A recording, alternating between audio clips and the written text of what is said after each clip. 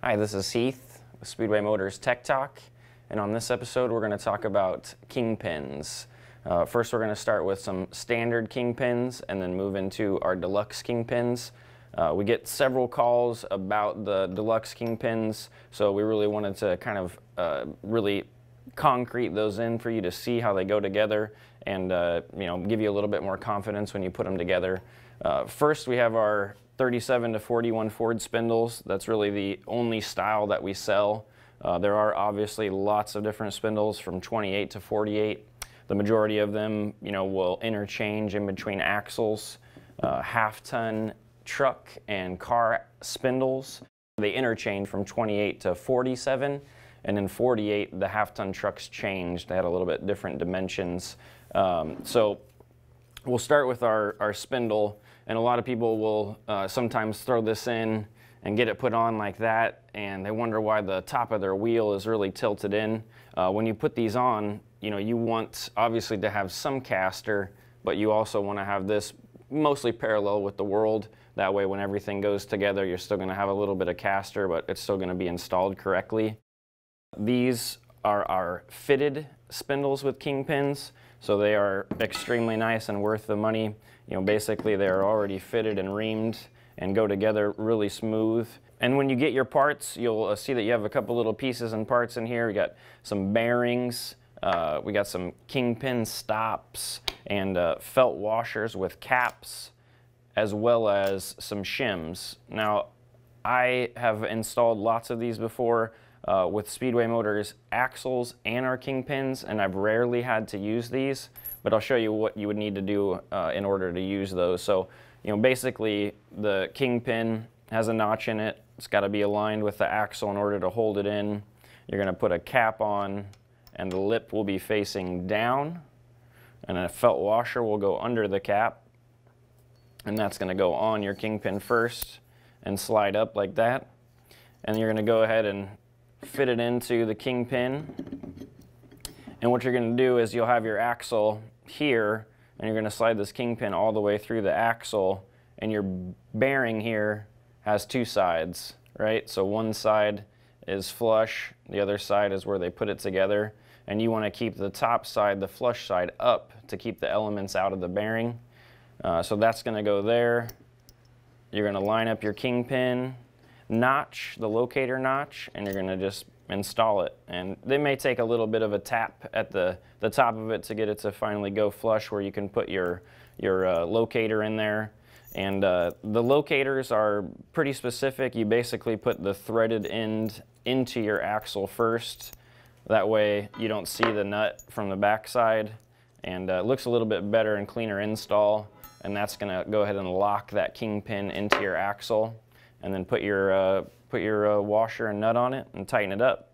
Now let's say you get it all put together and you see that you can take this spindle, there's a little bit of movement in there or a little bit of movement in here. You can take a feeler gauge in between the axle boss and the kingpin, and it's about 6/100ths. If it's any more than that, then you may have to put 1 or 2 shims in there, just depending, and then you will have a really tight fitting kingpin that will be installed correctly. So that's the standard kingpin set. It's for the most part pretty simple. Where the difficult part gets in is when we step to the 37 to 41 deluxe kingpins. These they do require a lot more work, but they offer some value. They are going to last a lot longer. That technology with the standard kingpins is obviously old, and they've stepped it up here. We've got little needle bearings that help the kingpin ride. They wear a lot better. The way you grease them is going to be a lot better for a long-lasting lifetime for your front axle setup. So this can go both ways. Like if you buy our brand new spindles from Speedway, you're going to have to press out the new bushings that are in here, which is no big deal. It comes with the tool to press those out, so you can just get rid of those, and then you're going to put in the needle bearings that take place of those bushings. And like we said, we talked about how you're going to put this together. Okay, this is right side up. Well, when you press out the old bushings and you press in the new bearing, there's two different sizes in the 37 to 41. So one is short and one is just a little bit longer. And when you do that, and this is flipped over, you'll have the shorter bearing going in first, and you're going to press that in all the way until it's flush with the bottom of the spindle.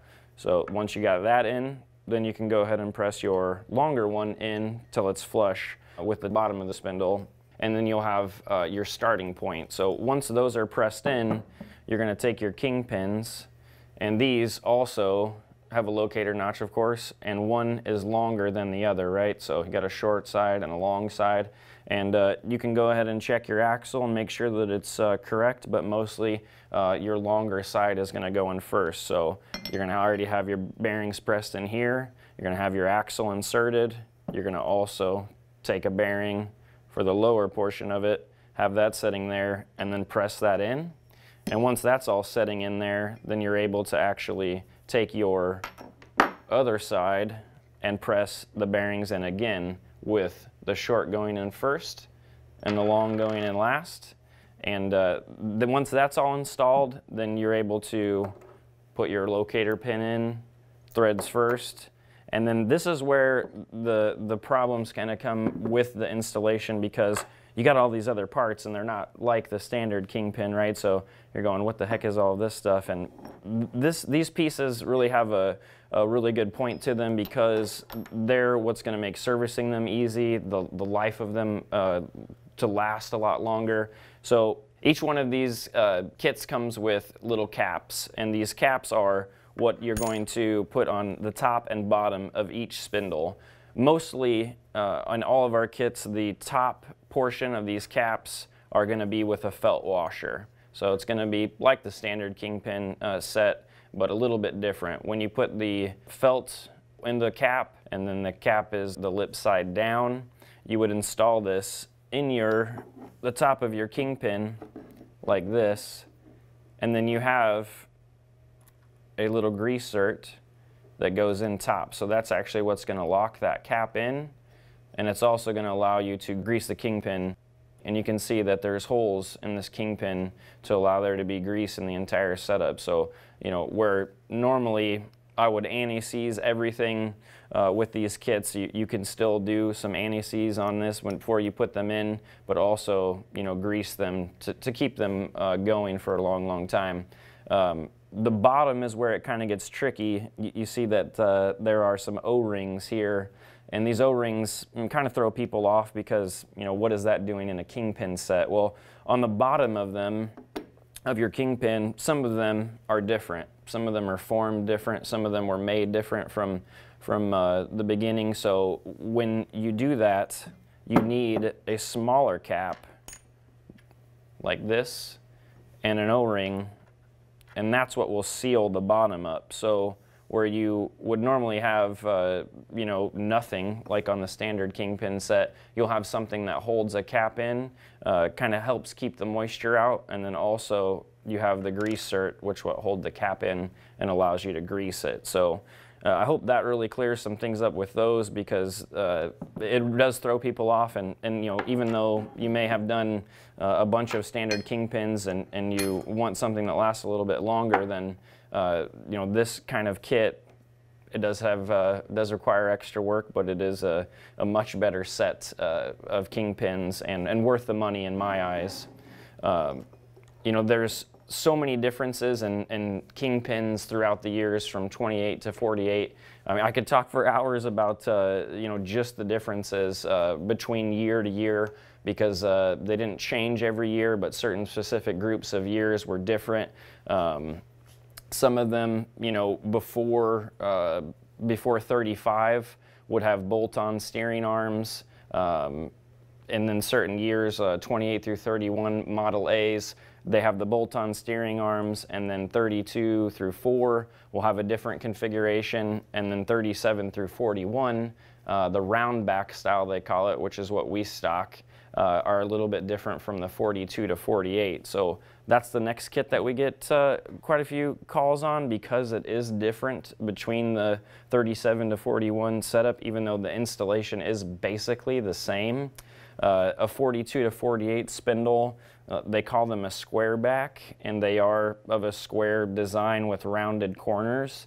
So that's one way to identify them. And again, we could have an entire conversation about just identifying early Ford spindles because, believe it or not, there are so many differences in them. But the only real difference of the 42 to 48 kit is the kingpin is longer. So, you know, it's going to have a different configuration from the factory where sometimes you would have the bearing from the factory in a different spot. Our Deluxe kits install the same way. So we're still going to have the bearing on the bottom. Everything's basically going to go in the same as our other kit, but you can see here the 42 to 48s, they're both the same size. So it doesn't really matter which way you install them, except for we like to see that the lettering on them is facing up. So if they're in there, you know, put them both facing up. But same thing, you know, the kits come with this tool to press out the bushings. So if you have an old set or early Ford set of kingpin or spindles, excuse me, you're able to press out the old bushings and then install the bearings in the same manner as we talked about in the 37 to 41 kit. So the only difference really with this is that on these, you are almost always going to have the smaller cap on the bottom with the O-ring.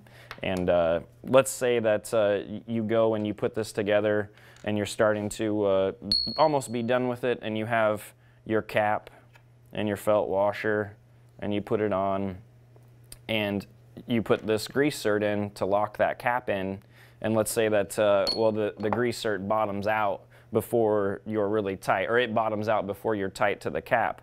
We also include these little washers in the kit that allow you to, you know, make up that difference. So if you bottom out, your cap's a little loose, go ahead and add a washer or two until you get it tight and the grease cert is installed properly. There's lots of different things about these the spindles that can cause you aches and pains. You know, maybe not identifying your spindles properly, or, you know, maybe getting a set that you were told was early Ford and finding out that, you know, they're either worn out or somebody has messed with them or machined them or modified them. So, you know, there are a lot of value in purchasing a brand new spindle from us. You know what it is, you know what's going to fit together, and it really helps and saves you time. We understand being traditional and having that traditional build and using early Ford spindles.